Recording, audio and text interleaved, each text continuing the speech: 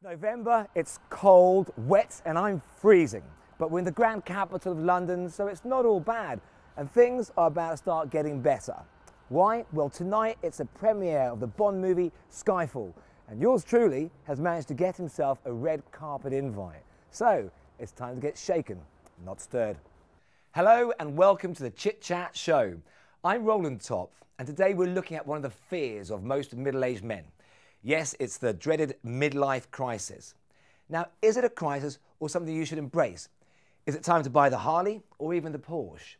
Well, one thing's for sure, it will sneak up on you quicker than you can say Peter Pan.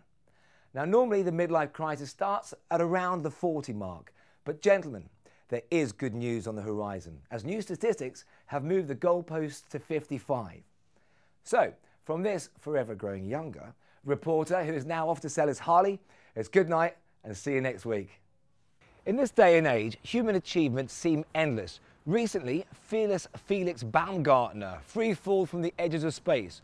Doctors are finding new cures for illnesses previously deemed impossible. And today, here in London, we're on our way to witness the reawakening of a man cryogenically frozen in 1968.